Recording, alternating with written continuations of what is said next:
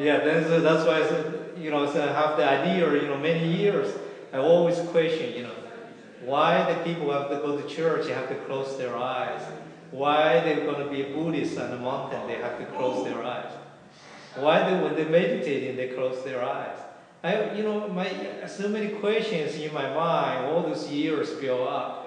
And if I can close my eyes to make a penance, because I get bored with my eyes. What's I going to do? What's my eyes see more like I can copy whatever the nature throw at me. Oh, trees, copy that. Somebody walking, they sit there, you're going to copy their body, or we copy their face, copy their eyes. But I still think that's more copy, just a different way to copy. So I think it'd be a real artist.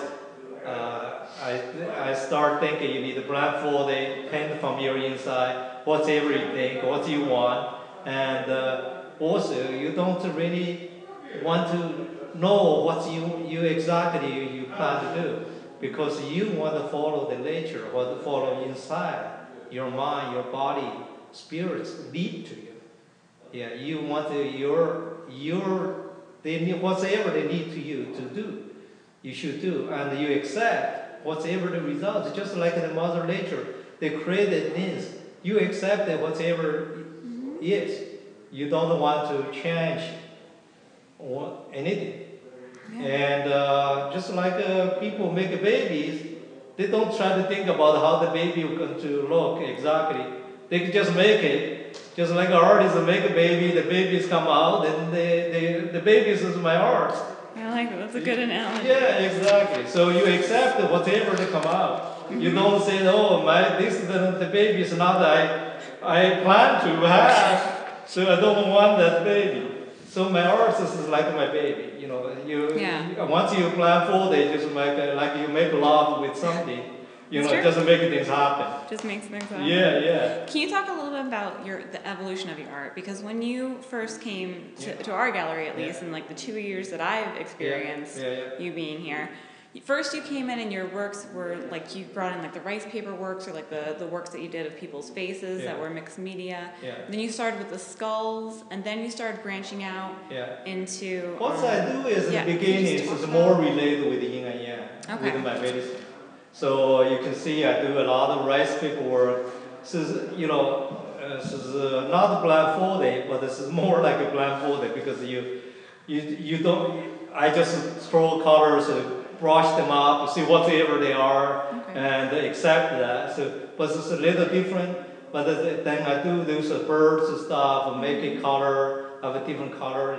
And also, this is more like a blindfolded, because I have layers of rice paper. Yeah. When I paint the top, the bottom already come out, but I don't know what the bottom is going to come out. Okay. See, that's how they develop the blindfold art. So you accept whatever happened, the next layers.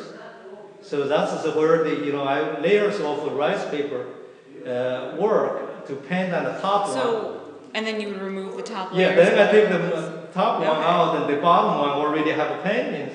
Then you work on the painting. So you accept whatever the first one you do. That means like I don't know what's the next one going to happen. So more unexpected. So that's then related with the Taoism, with the yin and yang, with the balance, and also we related with the accepting things, and how much it's the more you get into yin and yang to understand. So because in China, when even you learn the medicine about the yin and yang, so they don't allow you to understand what the yin and yang come from. Actually, yin and yang is from Taoism. So Taoism, they have a Tao Te Ching and a Hua Fu Jing. Is Taoism something that you've followed since you were little? Or already learned, but the hemisphere, Chinese, they already have in their blood. They have those things. Only thing is once first the capitalists, or the early then communists, once they come, they just misguide you. They don't want you to do the traditional thing. So they want you make sure follow the communists. So in China, if you want to do Taoism, you want to believe Tao to try to helping people, they don't think you try to help the communists. So they don't allow you to go to they're going to maybe send you to the jail. Okay. And sometimes you can be killed. So it can be that serious. So here, after coming here, then I started connected with this yin and yang, Chinese medicine, related with the Tao. Then my patients like my work, which work they like. Then I compare with their physical condition, why they like it. Then it started then become have a diagnosis. That's why I do series of use arts for diagnosis. Yeah. Because when they have to love certain things because the physical withdrawal. Yeah. So that's why the physical, mental, spiritual condition. So make them to like this art. That's why it get me more get into Tao and to understand the universe. Yeah. And how the Tao teach us. So the whole idea is all accept the things, accept the nature, accept what we have, and don't try to force things. And you follow the flow, enjoy what you do. Just like I make art, but I don't force things.